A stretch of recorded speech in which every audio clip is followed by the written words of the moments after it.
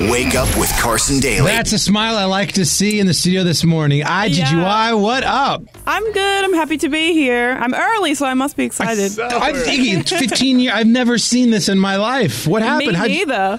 I know you took some alive at this time. Usually. I know you took a little bit of time off to recharge your batteries. I'm super charged up. You're overly charged. You're on time now. I know. It works in my favor now. It's the exact opposite of hip hop. What is going on? on? Done. You got too much rest. Listen, it is great to have you. Let me just start with 2015, and then we're going to keep this whole thing progressive and moving forward. Yes, then we can move on to 2016. Definitely. You're in the right place. I'm a big fan. I'm a fan of. I'm not a fan of this overindulgent celebrity culture and this uncontrollable, insatiable appetite for knowing every single thing. And I'm a music guy, so I want to talk about your music. But because of this article that you just did, and you have this quote about you had to have a psychotic breakdown last year. I'm going to let you control this narrative, and then we're going to move on. But let's go back to 2015, to the tour cancellation, to all the beefs, all the crap that was going on online. Yeah, well, what happened? For the record, I didn't start any of those beefs. I know. I was just defending myself. I never start any drama. I know. I don't know why that was going on. You have to ask them. But so you went, like 0 dark 30. You go black on social media. What did that feel like? Was that refreshing to just get off the whole thing? Yeah, I think it helped a lot. I think it was very negative and just putting me in a dark place. I already had enough going on, you know what I mean? And I don't think I had a lot of stuff going on personally as well that wasn't anything to do with who's dissing who or any of that kind of stuff, you know what I mean? Some real life, personal things happening. Real life stuff going on top of that. So it was just a lot for me to handle, and I think the social media stuff on top of that just kind of took it over the edge a bit for me. And so how dark did it get? When you say I had to have a psychotic breakdown last year, what did that mean? Psychotic. I'm a bit of an exaggerator. Your words, yeah. Well, when you see it in writing, it made me feel very out of control of my own life, or my ability to have my own perception of who I was. Yeah. You don't want somebody else writing your narrative. I mean, there was so much going on. Mm-hmm. Yeah, I think I think it can get a bit claustrophobic when you this whole gossip thing that we have in the entertainment industry. It almost reminds me of a soap opera, and it's like other people write your narrative for the soap opera, and it is your real life, and you might not want to have that storyline. You know what I mean? Right. It's funny because I would have paparazzi just outside my house nonstop. I couldn't even be in my garage without them taking pictures of me, and I felt very claustrophobic with that. I didn't feel like I could go and live my normal life because I felt like I had to be wary all the time of who was taking a picture of me or what that would turn into, what then would that storyline be, and you know what I mean? So what's changed? What did you go and do, and how is it going to be any different now when you reemerge? I don't know. That's just something that you have to deal with, but I think I just needed to regroup and figure out how I was going to be able to handle the fact that that's just part of being in the entertainment business. And everybody, of course, knows that that's a part of it when you get into it, but I think when you're actually living it, it's a bit of a rude awakening, and it's hard to adjust to that. So I just kind of tried to go away and do my own thing, work on my album, and just stay out of the spotlight long enough that whatever my soap opera storyline is could just go away. I just was be as uninteresting as possible. Right. Which is the exact opposite when you're trying. You put out your first record a couple of years ago, right? New Classic comes out, and then there's you want to promote. You're out there, and so you want to be open, you want to be honest. So someone goes after you on Twitter, like you said. I didn't initiate that, but I'm not a punching bag either. I gotta protect myself. Yeah. So you go back, then it becomes a whole thing.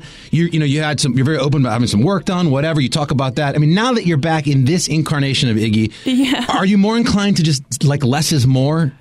Just don't offer so much information. Definitely. I mean, I still want to be honest with people about things. I think I'm more cautious about maybe You're doing the lyrics. Yeah, well, I have in my album a lot. Trust me, there's a lot of stuff in there.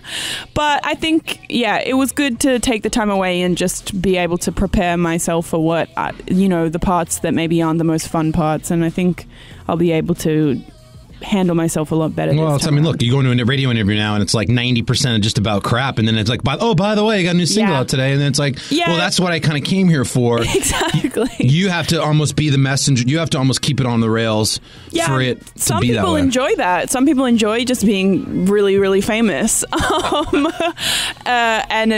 It doesn't matter if it's about music or what it is that they're talking about. So I think some people just are happy to be talking about themselves or whatever their agenda is. And for me, I think the biggest issue for me was that everything else got bigger than my music, and that says a lot, because I did have a lot of like really successful songs. So for the gossip side of things to get even bigger than those records, that's like a very hard, out of control thing to manage. And I love music. I'm here to make music, and I never want anything like that to be bigger than the record that I'm putting out, because then to me it makes me feel not like a real artist almost. We're talking to Iggy Azalea live on Amp Radio at 7:44. So you pressed pause, you did your thing, you're prepared, you look great, you got a song called Team, you got an album, Digital Distortion. Yep. So what is the plan right now? When's the album going to come out? It comes out early June. Okay, good. We have an early... I love it. I didn't think I was even going to get that from you. Yeah. All right, early June...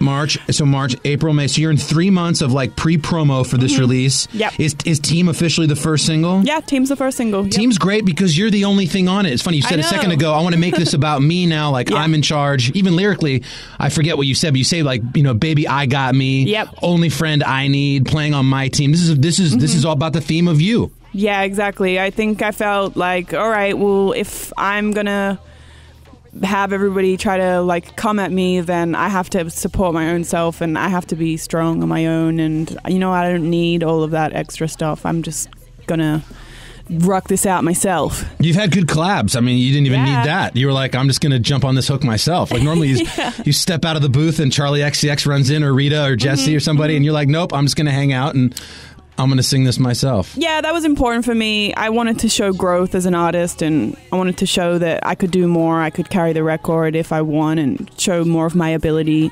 as a songwriter and also just vocally. So I feel like I did this with Team, and I don't think it feels like me trying to fit into like this pop singer type chorus. Not at all. It feels authentic, and it feels like a good transition from rap into the singing hook, and I feel comfortable. It feels like a natural progression. It feels organic too. It doesn't feel like you're trying to make some grand statement. I mean, exactly. I didn't want to come out with a song and it's like, it's me singing, and it just sounds like, oh, that doesn't sound like something Iggy would do, and this is very Iggy. So it's a very understated hook too, which puts more emphasis on your lyrics. I'll be honest with you, when we got the song, I was like, Iggy's been out for a minute. Obviously, a lot of people's going to hear like what kind of production is going to come with. Like, what are you going to be saying? Is obviously, I mean, for me, for music, it's all, especially hip hop. For me, it's always been lyrics first, production second. That's just my style. I tend to like a little bit more of the East Coast vibe than the West Coast production. You like punchlines? I do. I like metaphors. I like to hear what people are saying, because I want to know what kind of struggle they're in. That's what makes me a fan of them. And I know that on Digital Distortion, you've, as you mentioned, have a lot to say. People are going to really get inside your head. But let's play the record just for your fans right now, and then we'll come back and wrap out on the other end of it, all right? Okay, cool. This is Team. It's Iggy Azalea on Amp Radio. Are you rolling with the That's what I'm saying. There it is. I love it, Iggy. Iggy Azalea joins us live on Amp Radio at 7:50. You don't seem too happy when you're listening to it. Are you over it or something? No, but it would be weird to be like just randomly like smiling, listening to your own song. I love it. I really think it's a great sound. I don't know what Australia knows about Reggie Miller, our local boy. I like that reference in the first verse. Well, I have lived here for a decade now, so. I know. Well, Reggie goes way back, though. I know. Maybe Nick helped you out with that particular line. I'd say I do live with a professional athlete. I know. I get it. What else about Digital Distortion? I mean, just if this, where does Team set us up for the rest of the tracks on the record? Are you going all no collab on the album? No, I'm not going all no collab. There's some collabs, but it's not collab heavy. There's like 2 or 3 collabs. And I was very selective about what I wanted to make sure like they were things that really added to the record, and so I've got like a male rock type vocal collab. There's a That's cool. guy rapper, since I can not be a guy and rap. Right. I can't provide that either. Right, I get it. Yeah, and then another female If collab. you weren't capable of doing it, you outsourced it. That makes sense. Yeah, exactly. That was kind of my approach this time around. I was like, you know what? I think before I wanted to collaborate with other artists, and, you know, I'm new in the industry. You get very excited that you're able to collaborate with people and that they even want to work with you. Yeah. And it still is very exciting. But this time, I think my approach was more like, you know what? I'm going to try my very hardest to make this song as great as it can be on my own. And if I still feel like there's something missing to it or something that I just can't provide, then I'm going to outsource. Right. So less collaborations, but I still love a collab. Come on. Yeah, no, and you're good at it. You have such a distinct style too. So it juxtaposed against somebody else like Yeah. that also just really works. I think I know how to pick them. Yeah, you do. No, you've done quite well. Listen, I'm not going to keep you here all morning because you're so. What are you doing the rest of the day? Is this it? Are you starting the I'm not doing promo much. train? Or okay. I'm going one other place and then I'm going home to bed. I'm actually really very sick. Oh, you never know. Yeah, I'm sick. Thank you. Yeah, Makeup thank will you. Well, do thank you this. for coming in. I wasn't sick yesterday. I woke up yesterday and my throat was just dead, and then I got like all medicated last night. I felt good. I woke up today, my body's just like Yeah, it feels good when you're when you're loopy in it. Then it goes away. Yeah, I woke up today like, I think I'm getting the flu. I'm not. Are you back on social media now? Are you going to leave here and in the car, like start checking Twitter? Are you back in the fray of everything? Kind of. I mean, yeah, I'm on Twitter, but it's not. I don't like go on my phone. I have it on my laptop at home, so I go on there and check it out. But I think having it on the phone for me, it's too easy for me to do that in the car. And, right.